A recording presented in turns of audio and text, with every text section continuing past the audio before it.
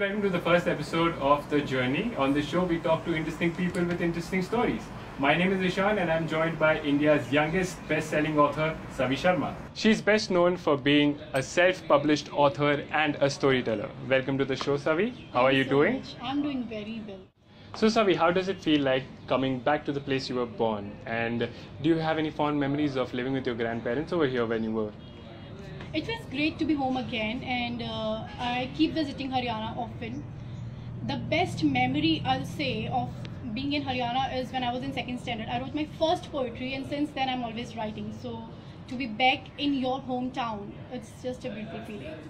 Alright, so talking about writing, so now we are all set for your third book.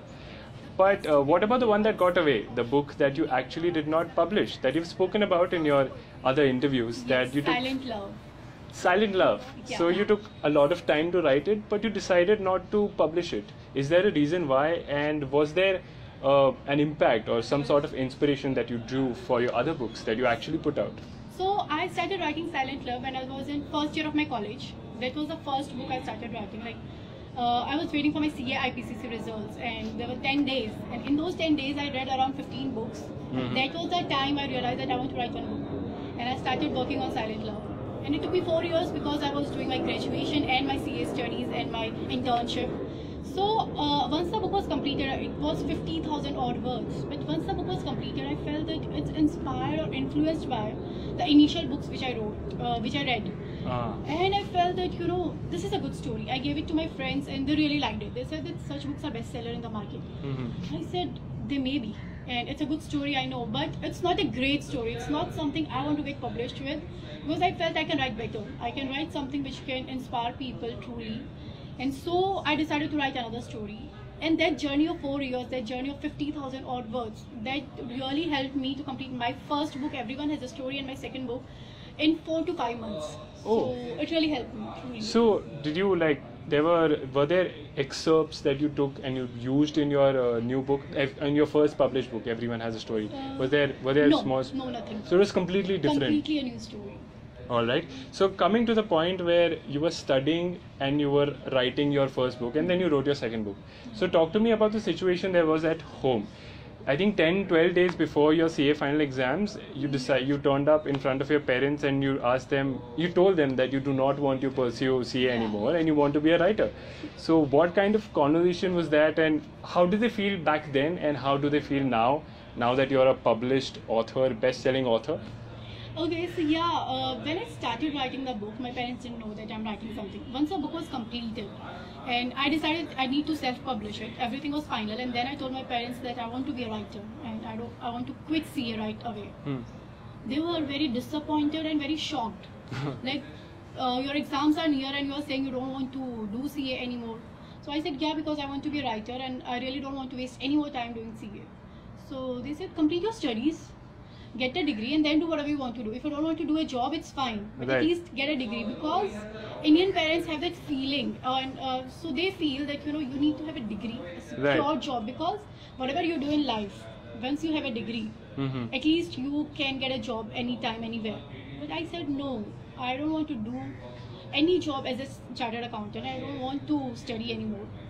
So they were very disappointed. They asked me to talk to my professors and anybody, talk to him, talk to her, just do your studies.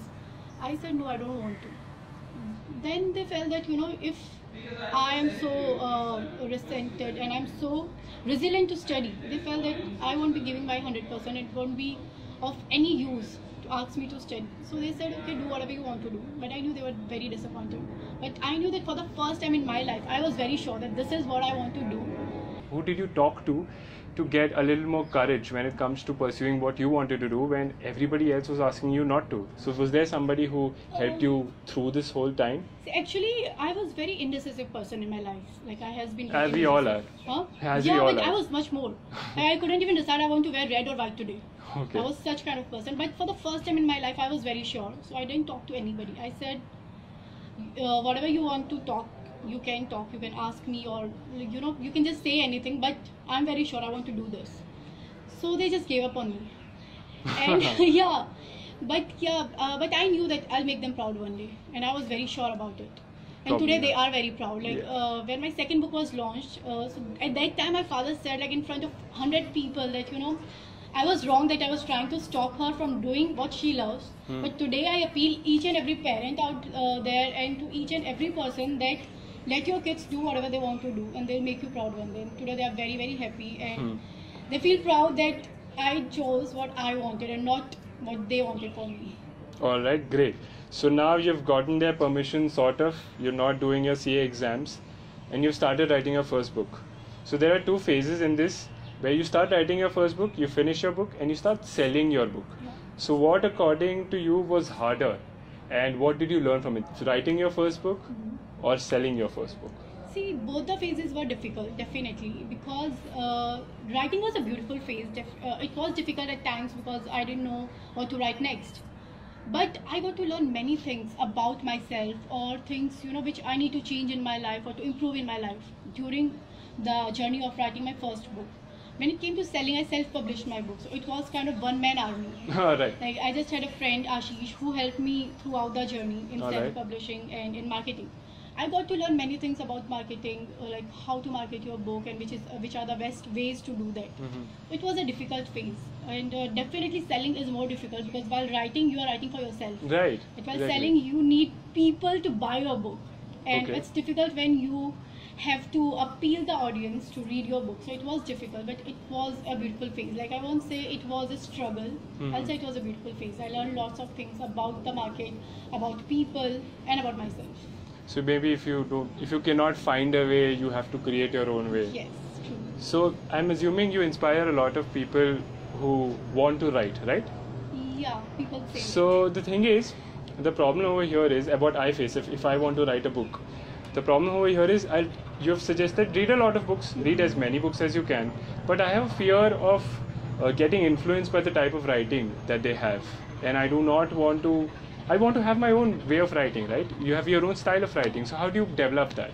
So the thing is that many people say that we already have our story, and we don't want to read other books to know that what we want to write. But the thing is, you might have a story, you might have something to write about, but unless and until you read, you won't get the words. It may happen that this is what I want to write. When you sit down to write, you just don't know that what you have to write and how to express your feelings. So Alright. that's why you need to read lots of books to get those words, to know how to express. If you read 15 to 20 books, you will get influenced by them. But when you read hundreds of books, you Right. don't get influenced. You just learn that, okay, these are the ways you can tell your stories. So you get to learn that, okay, a story doesn't have to just begin. Doesn't have to be a beginning, a middle, and an end. Right. You can keep the end at the first. Okay. The middle can be changed, and you get to learn lots of styles of storytelling. So for that, you need to read. Okay, so you need to You really open need yourself up to different types of writing. Yeah, because only when you read lots of books, you'll know that, okay, you can narrate a story in such a way. And you Alright. get to know that, okay, such stories are there, or such stories are something which you are influenced with or which you like. Right. So you can learn many things from them. So you really need to read if you want to write one. So Savi, for our next segment, we'll do a deep dive in your Instagram, pull out interesting pictures and ask you about the pictures which probably need a little more context. Okay. The first photo that we have for you is the one, in my opinion, should be the best example for irony, because you gave up your CA studies Yeah. and you were asked to give a talk at a CA institute in Dubai. Yeah. So tell us about how this went about and what did you talk about, like Okay. to not pursue CA?